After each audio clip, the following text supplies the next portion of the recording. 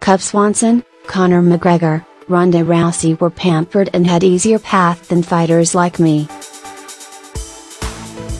Becoming a parent has a funny way of changing one's perspective on life. Cub Swanson became a father for the first time on August 21st, when his girlfriend, Kinda Perez, gave birth to Royal Ray Swanson. Royal's father will fight for the first time since her birth on Saturday at the Save Mart Center in Fresno, California, when he meets unbeaten Brian Ortega in the main event of UFC Fight Night 123.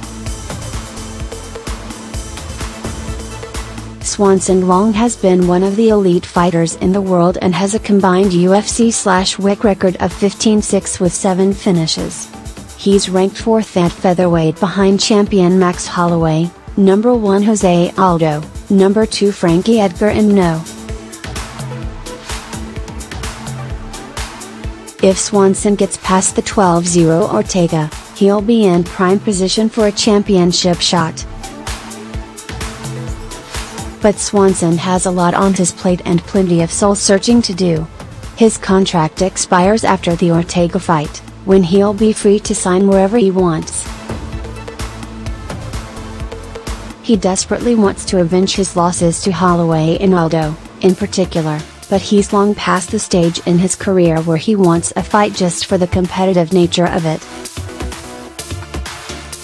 The UFC hasn't said what is next for Holloway, though it seems logical that it would be Edgar, since Edgar was supposed to fight Holloway at UFC 218 before pulling out with an injury and being replaced by Aldo. Holloway stopped Aldo in the 3rd round for the 2nd fight in a row, clearly establishing himself as the top dog at 145 pounds.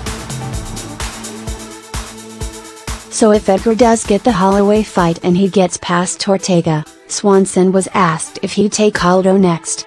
He said yes, with a caveat. "I would never say yes to a fight that would take me out of the title picture if I'm in it," Swanson said. "If I did it, I'd want to be compensated.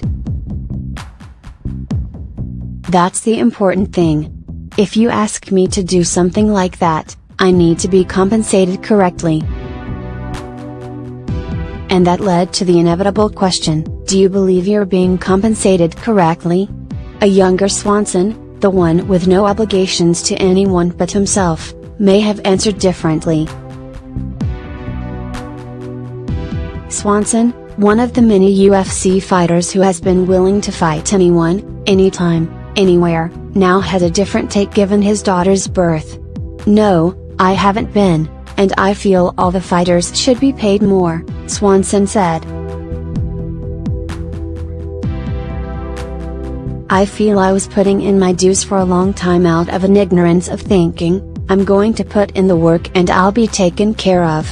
I feel I've been paid good. But when you see guys like Conor McGregor, guys like Nate Diaz, who are hardly fighting and make a couple of million each fight, man. I've trained side by side with all these boxers and they make more money than me. My boxing coach, Joel Diaz, makes more money than I do making a small percentage of one of his boxers' purses." That put it into perspective, especially when I look at a boxer and realize that he doesn't train harder than me.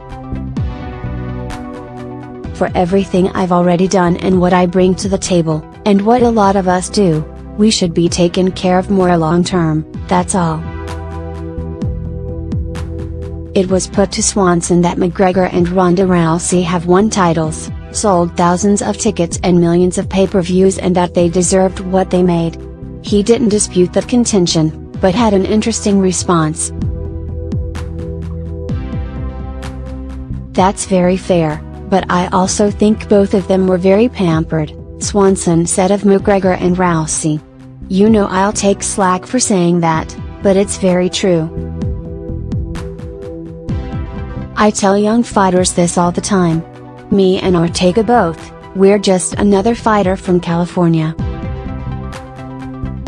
We're not from a country that doesn't have any other fighters, and so we don't have an entire country backing us up. So we're not an easy sell from a promoter's perspective.